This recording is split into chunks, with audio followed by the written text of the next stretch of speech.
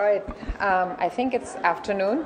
It's good afternoon, and I'm going to try and make this not too long. And I'm a clinician, so I am not going to be talking a lot about research. However, anything I do talk about is backed up by research somewhere. So first of all, I do want to thank Vanessa and her group to have invited me here. It's really an honor, and it's fantastic to see so many people here in the celiac community. So my job is really to be able to talk about how to live with celiac disease right now. I think we do have a future, and the future might be different than what we are doing now. But what do we do? And my disclosures are not as long as theirs, but I am a parent of 2 children who have celiac disease and 1 who does not. And that's a lovely topic that we can have later in terms of how do you deal with that household. So I think what I'd like to say is that everyone sitting in this room, or maybe some people sitting in this room, might be thinking, oh my God, so much information. Since this morning we've been talking and talking and talking. What should I focus on? So the focus for this side of the room could be very different than this side of the room, or it could be very different to your next door neighbor. Some people may want to focus on where do I get this food? Some people may want to focus on testing. Some people may want to focus on nothing and just say, I'm here to just sit and listen. But the most important thing is that this is a lifetime. So when you get a diagnosis of celiac disease, there's absolutely no way that you are going to be able to learn celiac disease in a day or expect your children, and I'm a pediatric gastroenterologist, so my focus is going to be children. So there's no way to expect your children suddenly overnight, one day they're eating that lovely pizza and then the next day they need to eat the cardboard pizza. Don't expect that. And I have 2 children who have that, so I can tell you. But as we talked about earlier and Jocelyn mentioned, once you start that project, you cannot tell your child, today eat gluten-free and tomorrow you can have something gluten. That is the wrong message, because this is the treatment for them now. You would not do that if you had a child with diabetes. You wouldn't say, today you can take insulin, tomorrow don't take insulin. So this is your treatment. So once you start, you're in that one direction. However, learn about it, really learn what is a gluten-free diet, how do I live, and what is the age of my child, so that you actually go based on the developmental aspects for that child. And who's going to help you? You know, parents can help, everyone can help, but the important thing is your team, and we'll talk about the team later. But the team is the one that's going to help you through this. So what are the objectives of this talk? It's really to remind everyone what is celiac disease all about, and to discuss maybe some controversies, maybe clarify some of the stuff that's been talked about, and then why do we really need another treatment? For some people, maybe you need another treatment. For some people, you don't need another treatment. But I think we'll start right from where does the confusion start. So some people will say, I have celiac disease. Some people will say, I have celiac intolerance. Some people will say, I have celiacs. I hate that. Some people will say, I have gluten intolerance or gluten sensitivity. So gluten sensitivity, as you heard earlier, is different. Gluten sensitivity is not celiac disease. Celiac disease is celiac disease, and once you have celiac disease, you have it, whether it's, there is no, I have a little bit of celiac disease. You're not just a little pregnant. So you really need to know that celiac disease is an autoimmune disease. It is not something that's an allergy, and Dr. Kirshner explained that very well earlier today. And it's not celiac sensitivity, gluten sensitivity. Of course, we have a lot of people who talk about, you know, I have celiac disease, I'm on a gluten-free diet, but that kind of thing. So we are talking about the serious celiac disease. So this is the person where you actually have it as an autoimmune disease. And some people will say, you know, I never heard about this disease before. It must only be in the Irish, or it must be in the French Canadians. I have no Irish and I have no French Canadian in my background. So it really is in any part of the world. You're not the only one who has it. It's almost 1 in 100, and in some populations, 1 in 80 children have the disease. So you're not alone. That's a good news. The bad news is there are many other people who have the disease, and there are many others who have not been diagnosed as well, and we all need to help with that. It's very common in the first-degree relatives, and as you can see with the slide, the second-degree relatives are not spared either. So you can tell your cousins and everyone else to get tested as well. So it's an autoimmune disease, and what does that really mean? It means, again, this was discussed very nicely by Dr. Kirshner, is that really you have, you eat the gluten, it causes damage to your intestine, and then something happens in your intestine which then sends the soldiers in there, and it destroys the wall, and it also sort of agitates your immune system, which then will cause other diseases. So that's sort of autoimmune in a very basic way to explain that. It's something that does get better. The inflammation does get better, and I know you've heard a lot that it does not get better, but the majority of people, in children, the inflammation does improve. But there are some where the inflammation does not improve. So the question again comes in. We talk about, we'll go back to this slide for a second. How does celiac disease happen? It did not happen because your mom ate something. I know that it didn't happen because of me. No, that's not true. But it's not something you did during your pregnancy. It's not something you did during the delivery time. It's just you were born in that family. You can't change that. The genes are there. So we cannot change the genes. But there are many people, as we heard earlier, who have the genes and never develop the disease. So what else is going on? We heard about the microbiome. Something disrupts the microbiome. And again, microbiome is kind of hard to learn, but there's a lot of research happening in the microbiome. We do know that there are some risk factors, and I'm going to take a moment and talk about these risk factors. So again, the confusion that arises with celiac disease, a long time ago, we all said the risk factors were based on washing hands or not washing hands. Those theories seem to have been debunked a little bit. We do know that the more clean you are, the worse it is, but still that's not the only reason why you end up with celiac disease. So that risk factor has gone away. What's the current sort of theory that's there? And we discussed that in our International Celiac Conference in Paris not so long ago.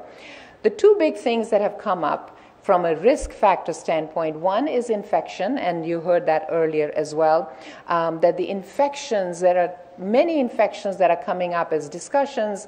The lab in the University of Chicago with Dr. M.B.Ch.B is working on it. Many other people are working on many other to find out what infection it is. So wouldn't it be nice if we knew what infection, and right now you heard that we are looking at a vaccine possibly for Coxsackie virus. So if you would have that vaccine and you have those genes, maybe if that child got that vaccine, we might be able to delay or prevent the disease. Wouldn't that be fantastic?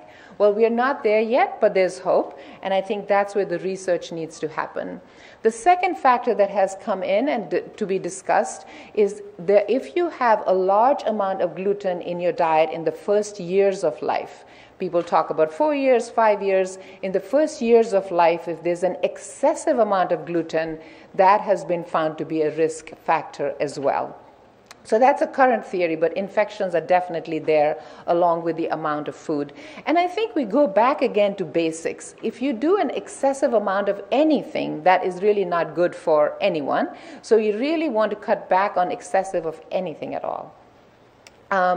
So these were different risk factors, and I'm probably not going to go through that since I probably don't have enough time. But at one time it used to be thought, when do we feed the child? Is it if you feed a baby too early or if you feed a baby too late? So before 4 months, 6 months, if you give them gluten, that's the problem. That theory seemed to have debunked with a big was an international study that was done that does not seem to be there. It used to be said if you don't nurse your child and you give them gluten, that would be a problem. Ladies don't feel guilty about it if you didn't nurse your child. That's not what gave the celiac disease. Again, that theory seemed to have debunked as well. So think in mind, if you have someone with a genetic risk, probably shouldn't feed them too much gluten in the first few years of life. Infections you cannot prevent, but infections are being looked at. And the genes that have been found to be probably more highly associated, if you want to call it, is the DQ2 homozygous. So if you're a DQ2 homozygous, if someone was to ask me, what would you do? This is my theory. If you have a DQ2 homozygous child, I would still feed them gluten, but not an excessive amount. And if they had an infection, I probably wouldn't start gluten at that time. That's my theory, but It's a higher risk if you are DQ2 homozygous. It does not mean that if you're DQ2 homozygous, you are going to end up with the disease, but you're at a higher risk and you could be diagnosed early. So who should be tested? So I used to joke at Children's in Philadelphia that in my mind, everyone should be tested, but I'll be serious here. So you have the children who are symptomatic, and then there are the asymptomatic high risk. So what are the symptoms? So we all talk about these classic symptoms, and when I went to medical school a long, long time ago, celiac disease was only tested if you had an infant or a 2-year-old who had a belly sticking out and had failure to thrive, not growing well, with diarrhea. That was the only child that you tested for celiac disease. But we do know that there are many other symptoms. So there are the non-GI symptoms where you can have a very itchy rash, which is called dermatitis herpetiformis. You can have bone disease, liver disease, iron deficiency. All those things can be associated with that. And in fact, now there's really a decline of that typical celiac with diarrhea and weight loss. You have a child usually now with more short stature, or they have some thyroid, other associated diseases. So from a physician standpoint, from a clinician standpoint, pretty much if a child doesn't fit into a particular disease disorder, you should test for celiac disease. And then some children, of course, don't have any symptoms. And who are those children? There are certain genetic syndromes that are associated. There are some autoimmune diseases. And the genetic syndromes that are most commonly associated with celiac disease, type 1 diabetes, almost 10%, 15% in some cases, are associated with celiac disease. And then you see the trisomy 21 with Down syndrome. But don't forget the family members. Really, it's really important. There was a study that was done recently, came up with that there were families that were screened who had absolutely no symptoms. There were no symptoms. They had a celiac panel, they were biopsied, and they had significant damage to their small intestine. So the symptoms do not go along. It's really important to screen the family members. What we don't know, and we really need more study, is how often should you screen the family members. So my guideline is screen everyone every year, only because you can remember. You know, it's the year, you can't remember, did I get screened last year or the year before? So every year, and you could be cruel and screen them on their birthday, which really don't do it. But all family members should be screened regardless of symptoms. The thing to remember when family members are being screened, that they should be eating gluten. So a lot of people, you know, you start on, as one person gets diagnosed with celiac disease, 3/4 of the people go on a gluten-free diet, or the amount of gluten is reduced in the household. So just make sure that before the blood work is done as a screen, there's enough gluten in the diet. I usually will recommend in my practice that the siblings should be tested every year till they reach puberty. Do I have data, science behind that? No, but it's easy to remember. And this way you would not forget, you know, and I usually say till puberty because I'm concerned about a child's growth. So I monitor them every year. If there are symptoms, you obviously do it sooner. Adults, you're on your own. No, I think the adults, again, if you do check cholesterol, then maybe that's when you add a celiac panel. If you have symptoms, don't ignore them. So this is probably one of my most favorite slides as I am teaching the children, as I see them in clinic. Why do you need to be diagnosed and treated with celiac disease? It's not for that bellyache. It's not for that vomiting. It is in a way, but really not. It's to improve your intestinal healing. So you want to heal that intestine, and you want to decrease the autoimmune risk in the future. So those are the reasons why you want your child to stay on a gluten-free diet. And it's really important to teach the teenagers especially if someone is being screened for short stature and your son or daughter says, oh, I'm 21 now, why do I care? I'm not going to grow anymore, so why shouldn't I eat gluten now? So it's important to remember that. So how do we really go about with diagnosis? So there are blood tests, there's stool and urine, and I'm not going to discuss that. That has been discussed earlier. And then there's the endoscopy. So which are the blood tests that can be done? There are many blood tests. Just as a basic to remember, the first thing you want to look at is someone's total IgA or serum IgA level. That's an internal control. If someone's serum IgA level is low, then discuss with your practitioner. There are different kinds of antibodies that need to be done. As a rule, if your IgA level is normal, What is recommended is the tissue transglutaminase. That is, if you look at all the guidelines, it says the tissue transglutaminase needs to be tested. Those of us who are really practicing celiacologists, I guess that could be a new term. Those of us who practice taking care of children with celiac disease, we do believe that besides the tissue transglutaminase, you should do a deamidated gliadin as well. So it's really important to remember that. And if your primary doctor is arguing, then come back to the team here and they'll discuss with them. But the tissue transglutaminase and the deamidated IgG should be looked at, and it's all blood tests.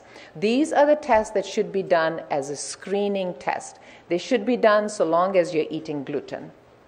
These are also the tests that are done to follow up over time when you're on a gluten-free diet. So you're on a gluten-free diet, how do you know that you are doing a good job, especially those people who don't have any symptoms? And you're not going to get an endoscopy every month, so what are you going to do? You're going to get blood tests done. And it's really important that when you're looking at the blood test, let's say the first blood test is done 3 months into the diagnosis, don't freak out if that blood test is still abnormal. Those antibodies are still going to be abnormal. What you want to see is a gradual reduction in that. You don't want to see that it's going down and then it climbs up, because then you have to investigate what's happening. But you want to see a gradual reduction. You are not going to get a normal panel in 3 months in the majority of people. So please do not freak out.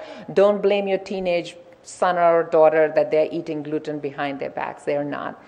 The second thing to remember is that the labs in this country have different norms. So Quest does a different, LabCorp does a different, I'm sure here it's something different. So try and keep to the same lab each time for comparison. So you cannot compare apples to oranges. So look at that.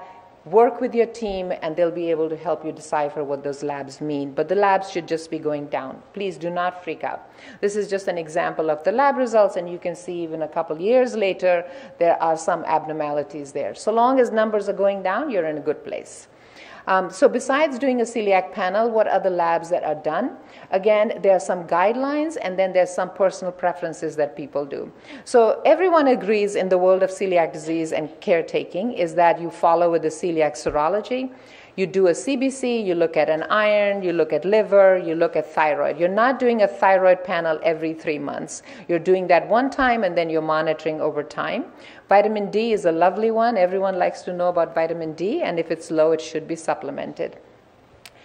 These are recommendations. These are things that are done. They're not done every single time, but at least once the panel is normal, your serology is normal, once a year you should be doing these labs. So you should be following up with your team and not just, sort of saying, well, I'm feeling fine, I don't need to do anything. It's really important to follow up with them.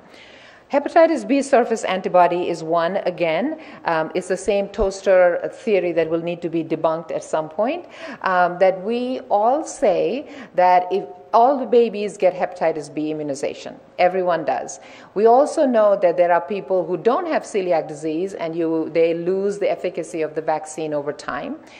It's said that people with celiac disease, there's a higher failure rate, so we check hepatitis B surface antibody because that's what we've been taught, and we do that, and if it's negative, then we go ahead and suggest reimmunization. What we don't know is, when should you really do this? Should you do this when the child starts a gluten-free diet? Should you do this when they are waiting till teenagers? So everyone sort of does it whenever. I personally will absolutely always do it at least in the teenager. But it's something that is tested. And then as you meet the dietitian, if they feel like nutritionally you're not complete, then there are nutritional labs that are done as well. So the genetic testing, and this was discussed earlier as well, just because you have the HLA does not mean you have celiac disease. I totally agree with Benny that genetic testing should not be the screening test. There are so many children who are placed on a gluten-free diet just because they're HLA DQ2 or DQ8 positive. 30 to 40% will never, ever develop the disease. So don't put them on a gluten-free diet and then have to go through the trials and tribulations of challenges. Then we talk about endoscopy. Of course, as gastroenterologists, we all talk about endoscopies. And just for everyone to know, the take-home from this slide is that the endoscopy can look normal. So when the endoscopy is done and the endoscopist comes out and tells you, oh, everything looked normal, don't have your hopes too high. It's the biopsies that you want to wait for. So visual can look normal in children or it can look abnormal. And also, we don't all agree with should an endoscopy be done or not. Or I should say, most of us say that an endoscopy should be done, but there are other guidelines from Europe where endoscopies are not recommended if you have high numbers, and we'll talk a little bit about that. But biopsies have to be done. So just the visual is not enough. The biopsies are important. Going back to the biopsies, one of the things that you'll find, and that's coming up as a point of discussion, is there are children who have a positive serology, meaning their serology is abnormal and the biopsies are normal. That subset, you have to sit down and discuss with your team. That is not a cut and dry, go on a gluten-free diet. There are studies done to look at that group where a positive serology, a negative biopsy, 1/3 of them may never develop celiac disease. So it's really important to have that discussion with your primary team in terms of how do you approach that. So these are the guidelines from the Europeans who are sort of talking about not doing biopsies. Initially it was if you're symptomatic and you have a TTG that's greater than 10 times, you have a positive endomysial, you don't do a biopsy. The most recent ones, you don't even need symptoms. If your TTG is that high, you can go on a gluten-free diet and be called celiac.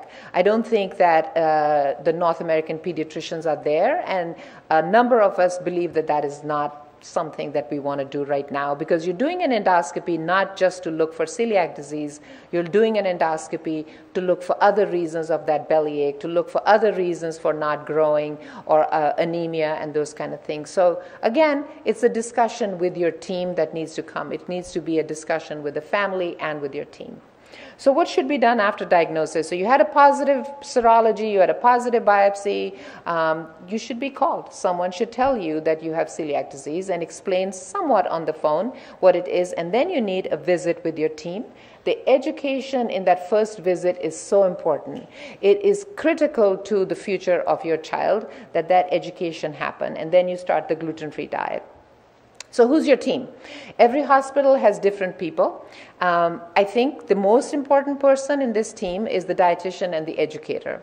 It is really important that you follow them up on a regular basis. It's not a one-time. You cannot learn this in one visit. It just is not possible. So it's really important to have that first detailed visit and then follow up with them. The second person who's important in this team is the psychologist. And that is, again, key to this. It's not because you don't know what to do. It's overwhelming. It is overwhelming to be in a family that has children with celiac disease or a parent with celiac disease, but more so children. So the psychologist is needed to really teach you how to cope with this disease as a parent and how to cope with it as a child. So the psychologist is the second person. And then it's the gastroenterologist and everyone else. And your family and friends should be at some of these visits so they can learn with you as well. So I'm going to spend a few minutes on what's the treatment. We all know what the treatment is. It's a gluten-free diet, and you've heard lots of things about this gluten-free diet. It has to be very strict. It's a lifelong diet, and the majority is you need to avoid wheat, rye, and barley. Oats are in a gray, and that's Jocelyn saying it should be in gray because there are some people who feel like oats shouldn't be there, and some people say it should be there. We all agree if you're going to do oats, it's gluten-free oats. So this is the gluten-free diet, right? These are all the grains that contain gluten, and you all know that, and we all need to avoid this. And these are some other things that we don't think about it, but again, they all contain gluten. So, it gets overwhelming if you have to remember these lists. These are all the things that I cannot do, I cannot do, I cannot do. Is there another choice? And I think that's really where we come to where is the future going. We know what a gluten-free diet is. We've learned a gluten-free diet. We kind of know how to live with it. But wouldn't it be nice if there was another choice? And again, it's not for everyone. There are some people who would say, absolutely, I'm not going to do a medicine. However, it would be nice to have that choice to say yes or no. I'm going to do it or I'm not going to do it. Right now, we absolutely have no choice of anything else. But do we want anything else? I think majority of people would say, yeah, it would be nice to have a choice. And then I can decide whether I want it or not. And that's really where we would like to get rid of this label reading. You know, we read labels. You used to do shopping that I know I can tell you when I started off on the journey with my children about 15 years ago. I can tell you one instance, I had a meltdown in Whole Foods where I knew my shopping before used to be in 15, 20 minutes. I hate spending time there, and now my shopping would take me about an hour and a half or two. And I knew in this Whole Foods where the pretzels were. I had to go somewhere, drop these pretzels off for my son. I go walking up, and they changed it. I'm looking at that aisle and saying, what happened? There were pretzels here on this thing. Where are the pretzels? And it's only pretzels, right? No big deal, but a huge, huge deal. Those pretzels were not there. My son is waiting for the pretzels. I have 5 minutes. I think they would have called the cops on me. I went up and I said, pretzels! I need my pretzels. So wouldn't it be nice if we had something else? And here we are, you know. Then someone brings you food and says it's gluten-free, but you forgot the other things. So wouldn't it be nice if we could have something else? What else is wrong with the gluten-free diet? If we had a choice, what else is wrong? There are nutritional deficiencies. There's lots of studies done that if you are eating a commercially prepared gluten-free diet, high in a lot of sugars, high fructose, that's why a lot of people who go on a gluten-free diet end up with belly aches. It's that fructose in there. There's a lot of fat, the calories are not there. And even if they are there, then you gain a lot of weight. So then a lot of people don't want to eat those foods. So you're nutritionally totally incomplete. It is not easy. You heard earlier from the lawyer as well, there's social exclusion. Not easy. If you just think about it, it's your child who's sitting in that one little table that the lawyer had shown us. It is sad. We are ready to cry about that because that is the basis of life is food. And if you cannot give food to your children, you feel as a parent that you failed them. And there is a lot of guilt there. There is so much guilt on the child's side and so much guilt on the parent's side and the grandparents. Let me not forget them. Very expensive, extremely expensive. You know, a loaf of bread that maybe you could get for $1, you don't get it for less than $4 to $6. And we heard from everyone that you cannot achieve a totally gluten-free diet. Even if you are so careful, unless you're preparing everything from scratch and you're holding your child hostage in your home. And that is not okay. That is not okay. It is not okay for you as a parent. It's not okay for the child. So that's where we really, really want something else as a choice. Let's figure it out for ourselves, whether we'll do it or not. There is so much fear. Everyone is fearful. This is why we need the psychologist.